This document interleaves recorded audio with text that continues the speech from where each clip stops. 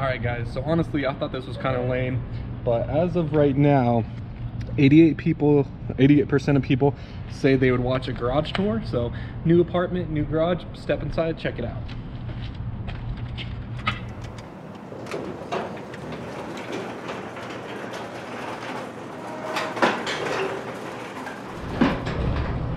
So it is just another garage at an apartment, so not like it's anything too fancy, nothing too big. Let me set down my drink here.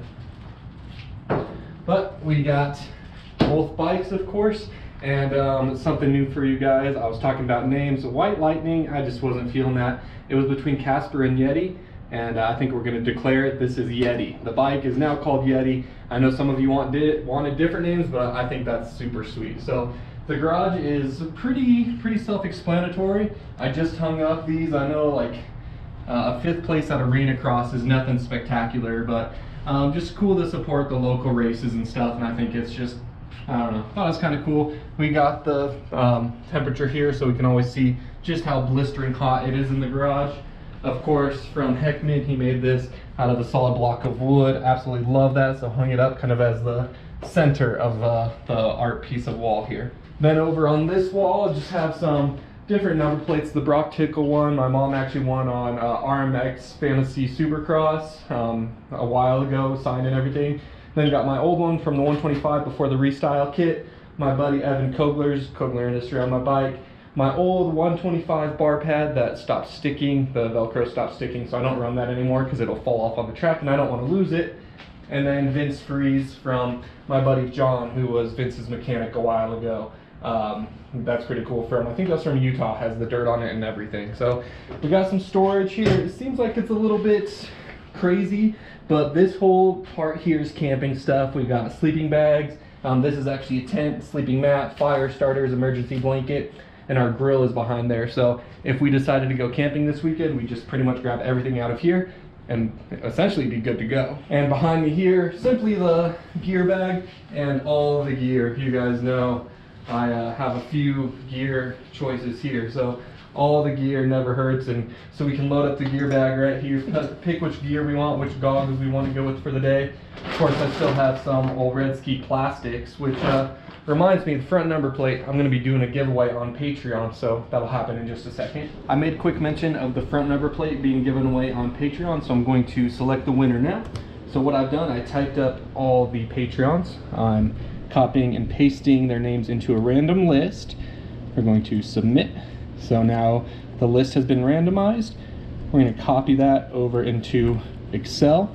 So you can see we have 28 entries, and we're going to put into random.org 1 to 28. Hit generate. Whoever the number is the winner. 28. All right, so that's going to go to Donald Gingersnap, Gingersnap Racing.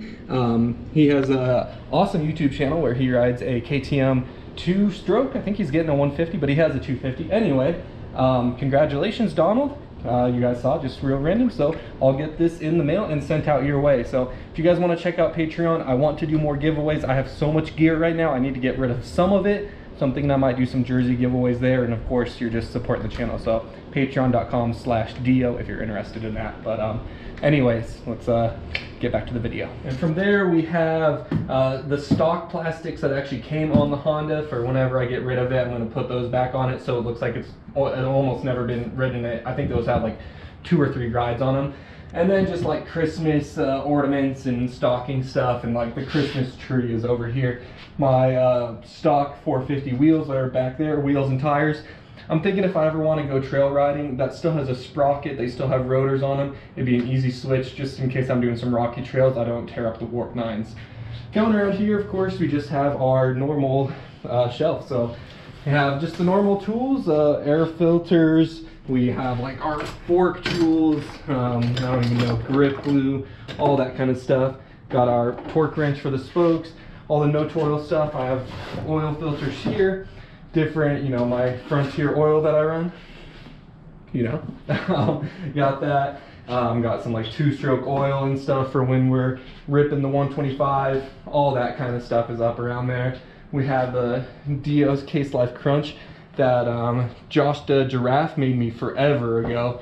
Really cool. That's just something I've hung on to because I think that's super sweet. And of course the Wheaties box had to represent, just I thought it was cool.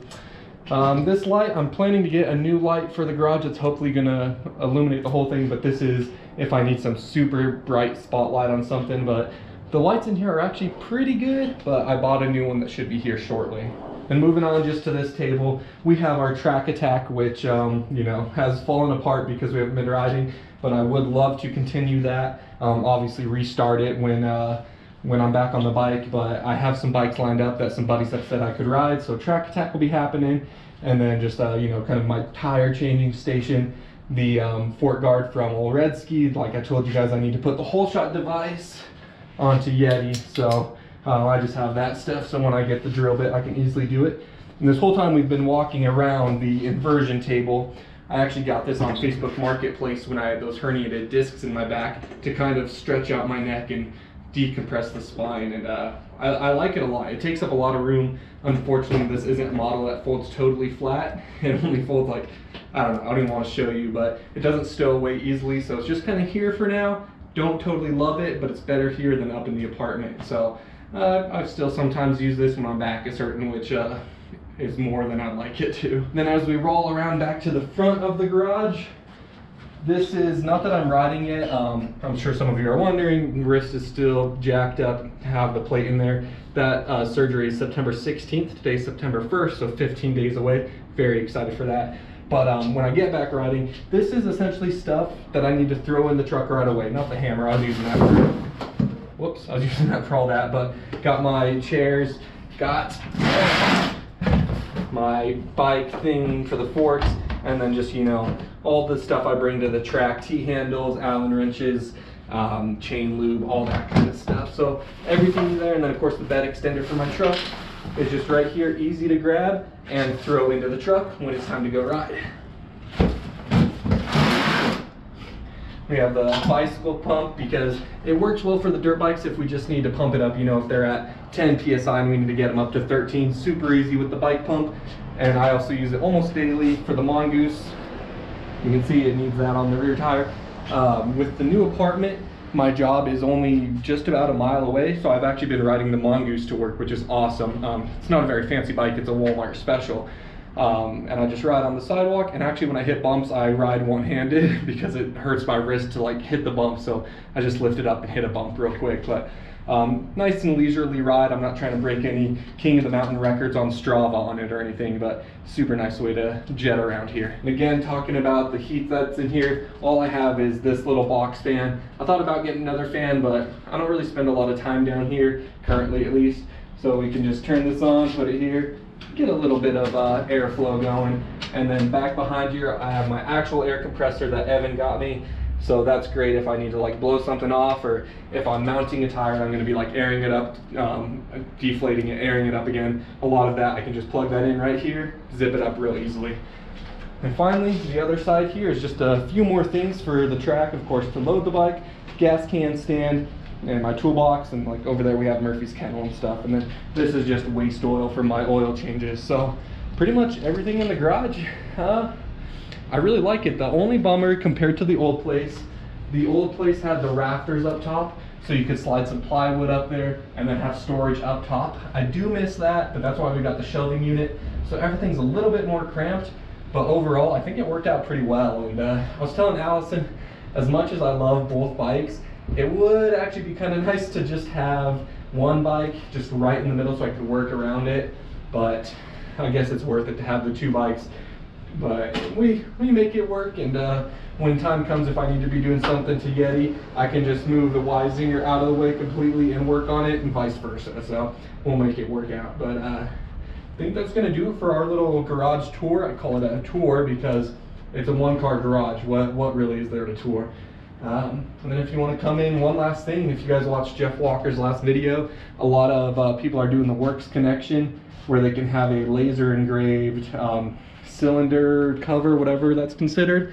I might need to do something like that, get a little DeeO Take It Easy or something. So we'll look into that and see what that would run us. But that's gonna do it, guys. I hope you enjoyed checking out the garage, and as always, until next time, take it easy. If it's easy, take it twice. Talk to you later.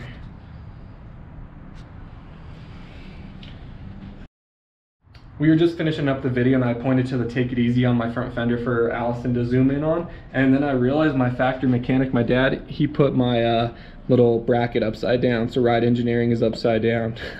We might I guess we should probably flip that over real quick and get that handled.